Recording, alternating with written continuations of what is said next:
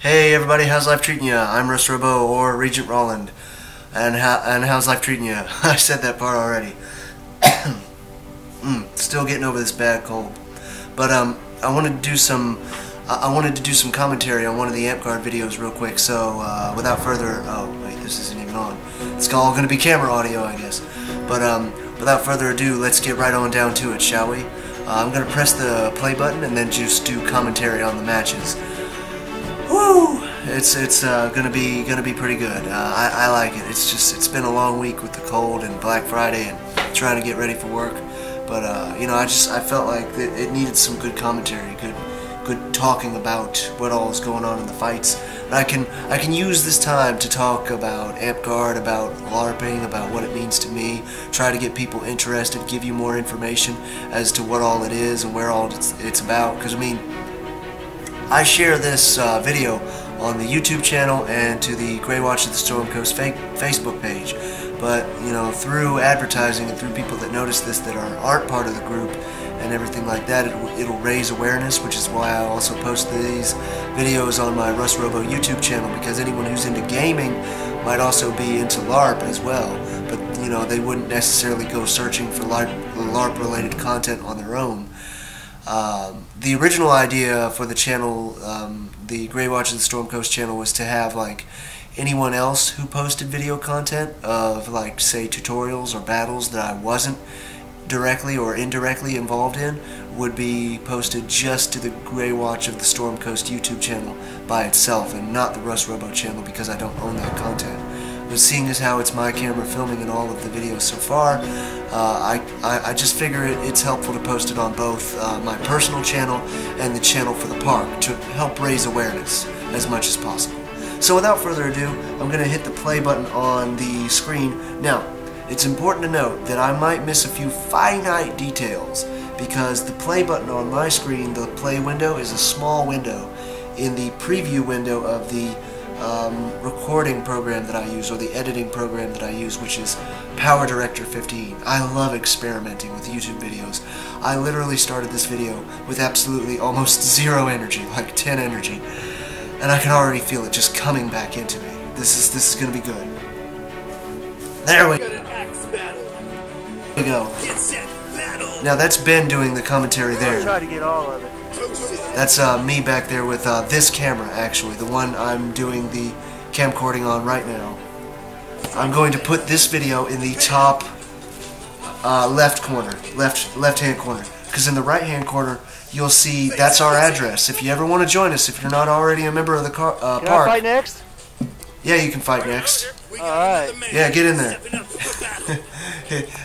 If you ever want to join us, feel free. We are a very inviting community.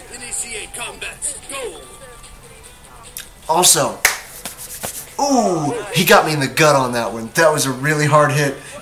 You don't see it because I'm trying to walk it off, but I'm actually in a pretty good bit of pain there.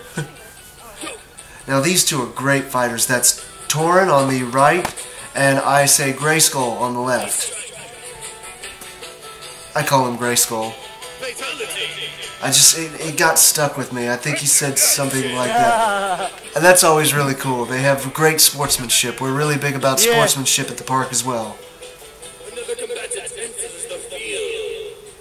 Now I'm coming right back in there to try to fight against Grayskull, and he's gonna beat me too. I think total in the last 20 minutes of these matches, I only ever win one match.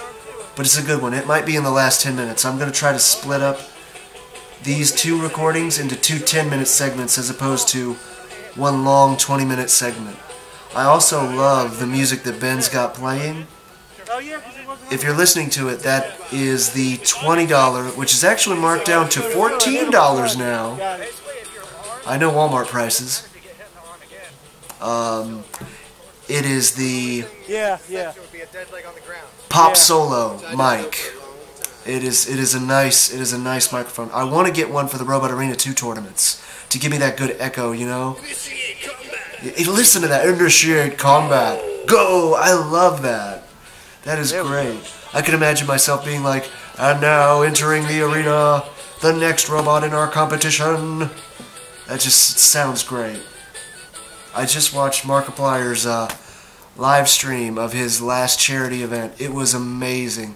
They suffer so much through through that last charity because of all the different challenges. They suffered a lot, and I had to honestly ask myself, am I ready? And I don't know. I shouldn't even really include that. Get good equipment and learn how to use that equipment. I hate it when I prattle on. That was a good hit. Good strike. I'll do some more commentary on the matches instead. I just wanted to, give a good bit of detail about stuff I'm doing online for the videos and for the channels. Alright, we've got Grayskull versus Rollin. Rollin dashes back, just barely gets grazed on the garb. Oh, I won one! Okay. I wish I could pause it. Grayskull came in super aggressive. I got a lucky hit when he yeah! I'm not used to winning! I'm not used to winning. Yeah, he knocked my sword out of the way, and I got a lucky deflection where he sort of deflected my sword into his stomach. It was more him than me, honestly. I got lucky. But Cloak puts me down here. I think he gets like a double arm strike. Oh no, right on the back. It's hard to commentate on these like I do the Robot Arena 2 battles, because it's hard to hear anything. Maybe I should just turn it down. That way I won't have to pause it. Okay. And we've got Torn versus Cloak. Torn and Cloak steady going in. Torn makes the first strike. Cloak blocks. Cloak coming in with 2 strikes. One on Torn's arm. Torn is now armed. Torn's got 1 arm left. He's trying to hook Cloak's sword, but not against the rules, though. He's got the arm strike. Cloak takes the arm. Both opponents now armed. It's a one-arm fight versus one-arm fight. Looks like... Who took that one? I think Torn took it. Oh no, Cloak... yeah, Torn took it. Now we've got Torn versus Grizzle.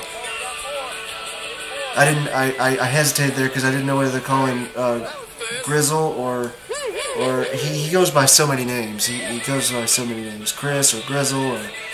It's... I love how he does that. You notice how Grayskull, whenever he starts the initial fight, whenever he starts up, sometimes he'll tap his foot on the ground, and it's not really a tell. An amateur would think it was a tell, but it's not. Sometimes it's a feint, and he does that on purpose to feint out. See? That's a feint. He didn't actually attack. Didn't attack again, but sometimes he does attack. It's a feint.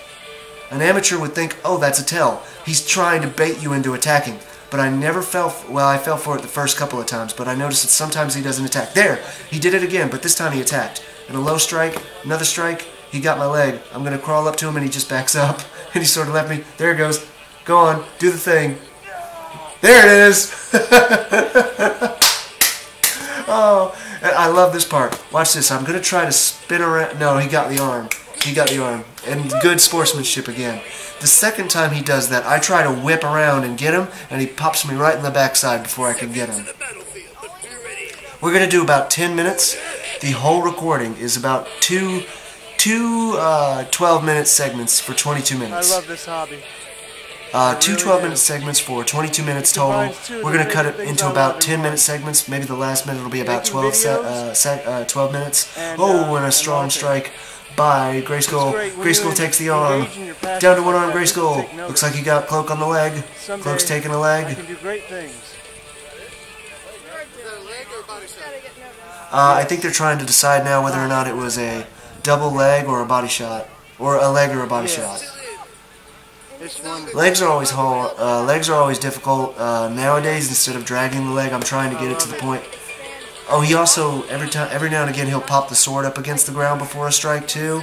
That could be a feint or something else. I'm not sure. Now, notice something else that I love about our park that I hope people will notice, and I hope that they enjoy that I take notice of. I really want to get very technical with this when I say that even though everyone you're seeing here is in a ditch-style battle, ditch style. No spells, no archery, no potions, no abilities, no commands.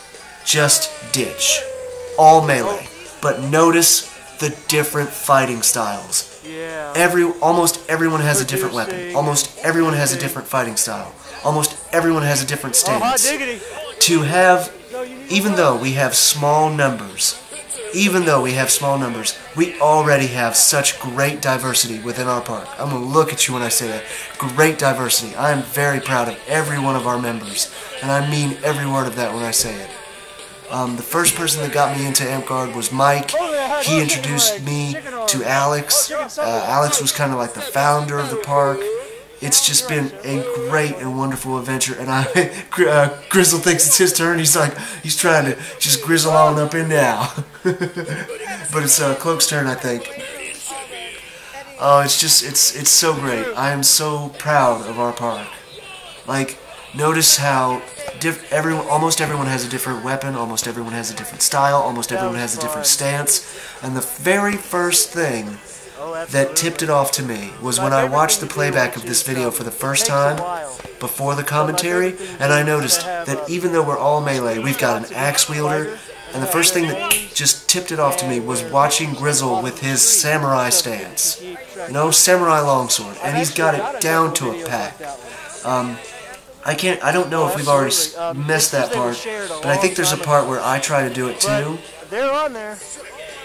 There's a part where I try to do it too, and I just can't match him on it. I just can't match him on it. Oh, you say edit that out? He's got it down packed. He's just got it. This is a good match. This might actually be the one where I try to wheel around and pop him, but he gets me on the backside first. There's one where he comes in super fast, and I wasn't expecting it. Yeah, it's this one. Yeah, look at that. He comes in super aggressive, and I go up for a block, and he creates an opening by being aggressively like that. He created an opening by attacking in a way that forced me to block in a specific way to make the opening that he wanted, and he got me right on the back. Just a quick tap.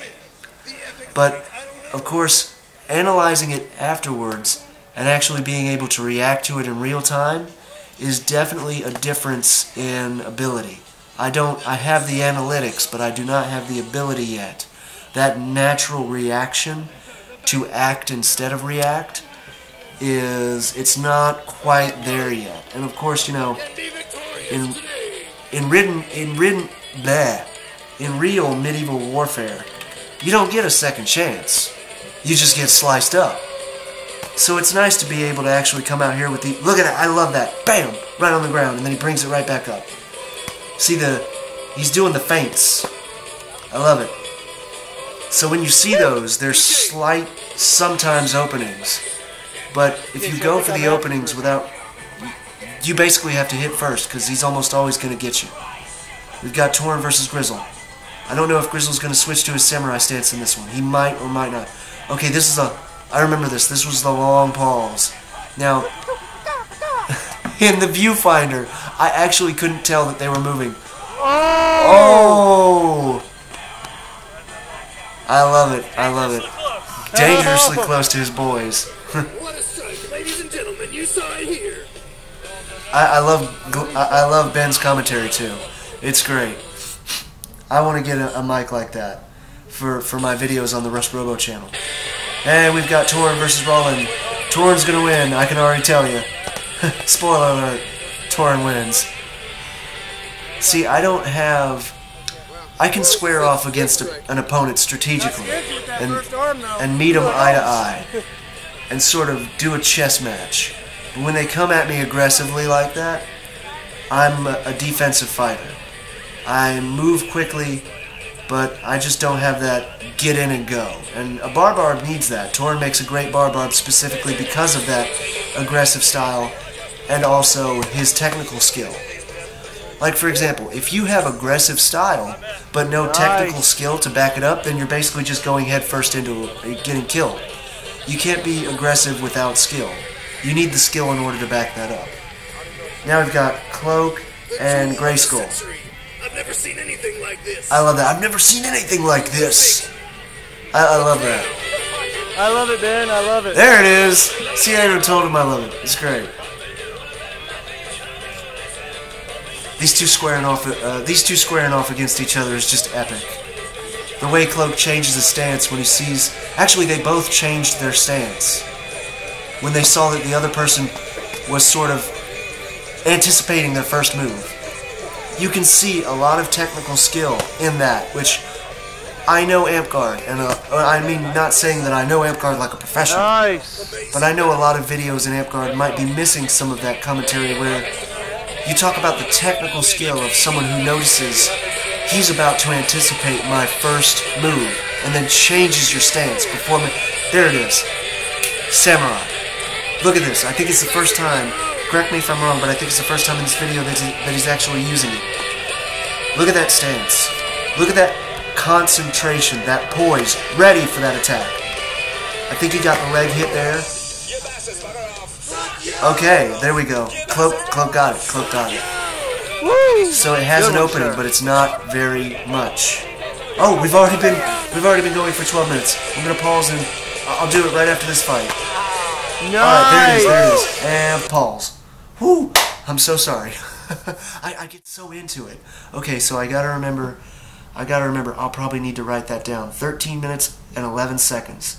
But it'll be there whenever I upload the video to YouTube, and then I continue this video from there. I think that'll work. I'm experimenting, by the way, but honestly, if you're seeing this video now and you're not a member of the park, please consider joining. We'd love to have you there. Where our usual park attendance is somewhere between 5 to 8 members. It's kind of low. Special events, we average about 12. That's not bad for a small park, but every park in AmpGuard is going to say the same thing. If you're not growing, you're dying. And we always want more members, and we welcome you there. If you're even slightly interested in garb, weapons, or the AmpGuard weapons, foam weapons, weapon making, the style of fighting, if you're even slightly interested in any of those type of events or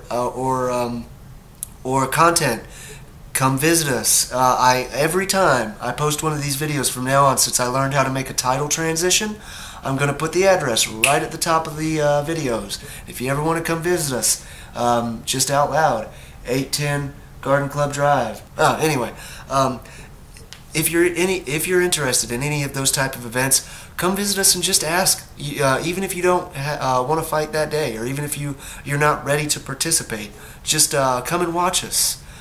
See if AmpGuard is right for you. There's a lot of fun events. We do charity events. We do all sorts of good stuff. We do charity events, quests whenever we can. We use our classes. We use our classes and abilities as often as possible, and we have a lot of fun out there at our park. So we'd more than welcome you anytime. So until next time, take it easy, my friends.